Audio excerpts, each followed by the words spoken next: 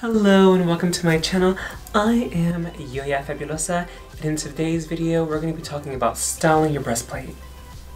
Now before we get started, I'd like to take a moment to thank today's sponsor, Dossier. Now Dossier is a fragrance company that recreates luxury brand fragrances at a fraction of the cost. In my hand here, I have Floral Jasmine, which is one of my favorite scents. I love the smell of jasmine, and they've added some floral hints to it, which is really nice. And what's really cool is that this is based off of Tom Ford's Jasmine Rogue. Now that Tom Ford fragrance is almost $300, whereas this Floral Jasmine in my hand here only costs $39. What a deal. Now I'm going to put this on. Smells divine. Now if you're looking for a luxury fragrance and you're not in the mood to break the bank, look no further than Dossier. You can check out the link in the description box below so you can see their huge selection of fragrances. And they were kind enough to provide me with a promo code for you to get a discount on your next order. So what are you waiting for? Check them out.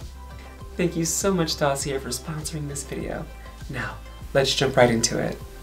Now as you can see, I'm wearing a breastplate now, and I think it does a fantastic job of filling out the dress.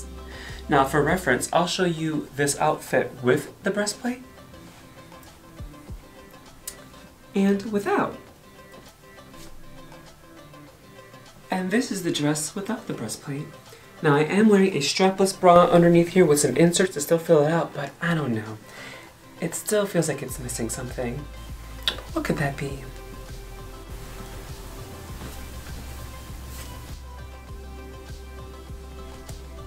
Now, in your opinion, do you prefer the look with or without the breastplate? Let me know in the comments section down below. Now the first thing you'll want to consider when wearing a breastplate is that it matches your skin tone. As you can see with the breastplate I'm wearing now, it comes pretty close to matching my skin tone, right?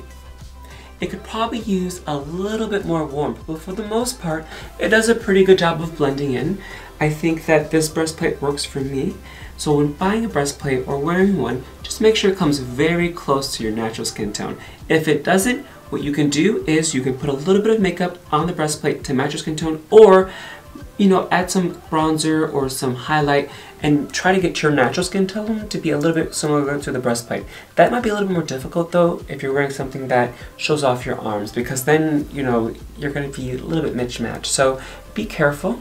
The best thing to do is to just get a breastplate that matches your skin tone. Now the next thing to take into consideration wearing a breastplate is how you're going to cover up those edges. As you can see here near my shoulders, there's this edge that's kind of blending into my skin tone, but it's pretty obvious, don't you think? And what you also don't see is the collar of this breastplate because of this necklace that I'm wearing, because I'm wearing this specifically to cover it up. But let me show you what this looks like without the necklace.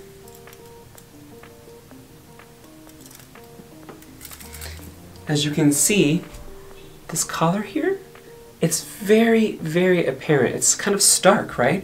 And so you have to be aware of how you're gonna cover this up when wearing a breastplate. Now for me, I choose to do that by wearing this gigantic necklace here. But there's some other things you can do to cover this kind of collar. I'm not sure if you would call this a collar. I just keep saying a collar because it really does come on like a shirt. And so, how are you gonna cover this up, right? You can again use a necklace like this, or you can use a scarf. Now, you can just put the scarf over your shoulders and then just kind of flick it over, and that's one way to do it.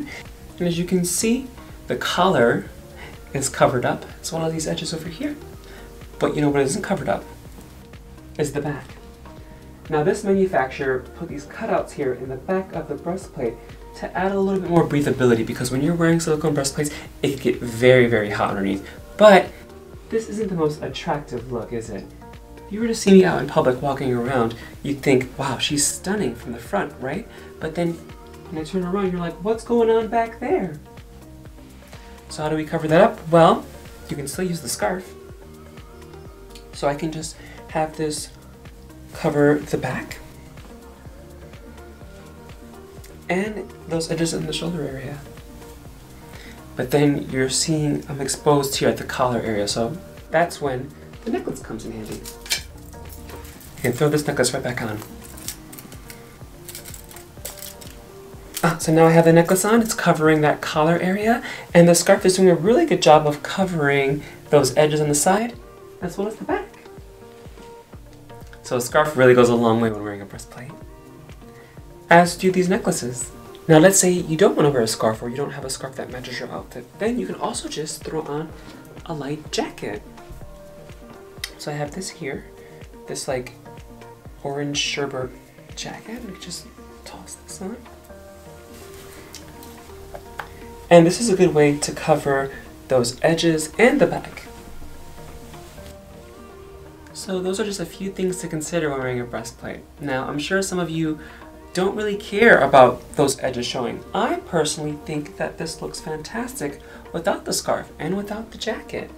I don't mind the edges here too much because it does blend in really well with my skin tone. The back I definitely don't care for. This does not look good to me. However, for the purpose of this video, you're not really seeing the back, are you? You're mostly seeing the front. Now as for that collar area, I definitely don't want anyone to see that. So whenever I wear a breastplate, I try to throw on a necklace such as this or a scarf to cover that up because I don't want anyone to see that. It's just so jarring in my opinion. Alright, now that's it for today's video. I hope you all found this content helpful. If you'd like to see me do more of this, let me know in the comment section down below. As always, I'm your Fabulosa. Thank you all so much for watching, and I'll see you all in my next video. Bye bye!